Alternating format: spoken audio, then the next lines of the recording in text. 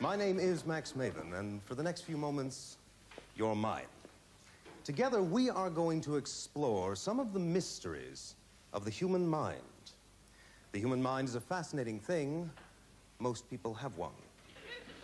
And I'm going to involve this panel of 4 people from the studio audience in some games of mind-to-mind contact.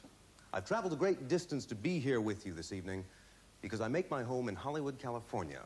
And I live there for a very particular reason. This is absolutely true. You see, Hollywood is the only city in the world where I look normal. You noticed. Well, I'm going to use that particular subject of travel as my first endeavor because I've brought with me an atlas.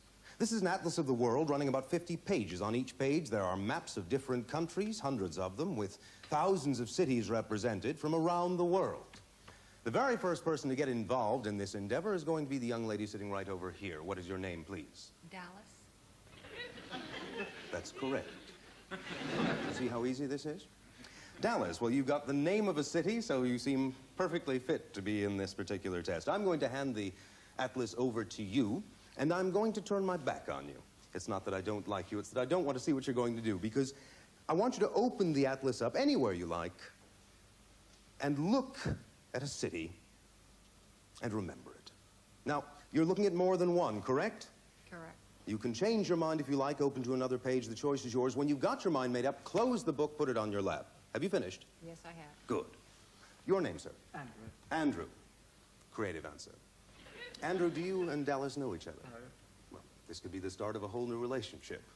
Would you pass the atlas over to the gentleman? Andrew, I'm going to turn my back. I'll snap my fingers. Again, the book is opened to any location and a city remembered. Have you got one in mind? Yes. Terrific. Close the book.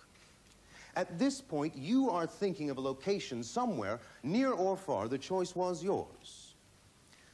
Obviously, my task is to attempt to connect with these 2 participants and find out where they have in mind to go. Andrew, would you stand up right where you are?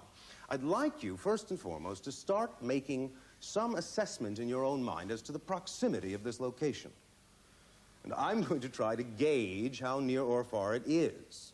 I would like to point out this is a difficult matter because as I'm from the U.S., my sense of proximity to these various locations is different than Andrew's, who is based here, I assume, in England. I'm going to try it nevertheless. Look right here. I'm getting a sense of, in fact, significant distance from you. I would say we are outside of this country, outside of England. Is that correct? We are not. Okay, then I'll come back to you. Would you stand up, Dallas, right now? Look at me. All right. Much greater distance in your case. We are not only outside of England, we are outside of England, but I think we are also outside of Europe. Is that correct? That's correct. You've done something, now this is interesting. Different people approach this differently. Some people make visual imagery, some people make words in their minds. You have chosen to do a combination of both, but you are a labeler. I get those frequently. You have made a title across the bottom of your picture.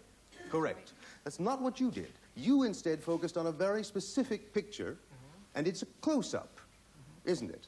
You have a picture in mind. It's outdoors, I believe, but it's a close view. It's not a panoramic view of a cityscape. It's a close view of one particular location. Is that correct? Yes. All right. Look at me. In your mind, you have an outdoor view as well, but it's, I think, a bit wider than what the gentleman has, because what you have in mind is a structure with several more around it. Is that correct? We are talking outdoors. We are talking daytime, but I think later in the day. I think we're talking dusk. Is that correct? The reason, yes, because I got a sense from you of a deep hue to the sky, and also a deep hue to the objects around. I think we've got there's a purplish color in your picture. Is that correct? That's correct. Is it? A dark purple. There's also a pink somewhere. I think a little higher up than the purple. Sort of a pink trim right about here. Yes. Purple down below. Is that correct? That's correct. All right. On your situation, we are talking different color schemes entirely. It is outdoors, it is daytime, but the color involved is a sort of reddish brown. Is that correct? Yes? We are talking some trim here as well. But unlike the young lady who had these bright colors, your trim is more of a sort of cream color. Is that correct? Yes. A sort of tan or cream in that general range. Am I correct? Yes, you are. All right. In making this label in your mind, I'm getting a letter O, is that correct? Right. Yes. A fairly long word, I think. longer than 3 or 4 letters, maybe 5, is that correct? Correct. Yes. In your mind, now that I've started talking to her about labeling, you did put the label in, but it was a belated effort, is that correct? We are talking, you just recently put the label in, it's there now, so I'll try and tell you that you also have an O in your word, is that correct? In fact, I have a sense that I know where you have in mind to go. I think you've made it very easy for yourself as an imaginary traveler. You, on the other hand, it's a bit more complex, but I'm going to tell these 2 travelers where they have in mind to go, or at least where I think they have in mind to go. And if I'm wrong, you have no need to protect me.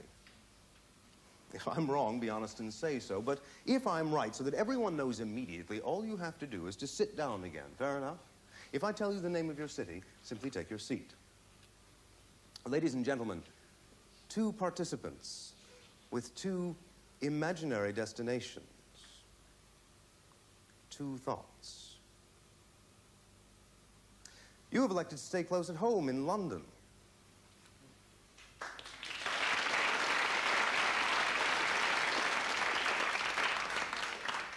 That's only one. Because this young lady is going much farther away to Tokyo.